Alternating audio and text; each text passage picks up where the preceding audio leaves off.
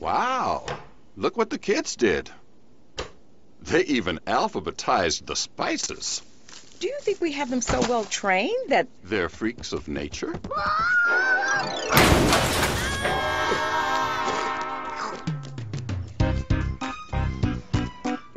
then she said I had to clean them with a toothbrush. Buster came up with that one. Did not! Did too. Ow! Enough! Not only was making up a chore list unfair, but it was downright dangerous. Yeah, you tell him.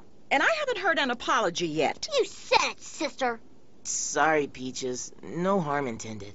Same here. Really sorry. Okay. I'm sorry, too. It was all my idea, so you should punish me. You're all punished. Grounded for a month. Ooh, ouch. That was harsh. But, frankly, you deserve it. Angelica, anytime you want to go home, you feel free. You've more than survived the Carmichael household. Yes! Out clean! Out cook! Out of here! I'm really gonna miss that girl. She could get the mildew out of grout like nobody's business.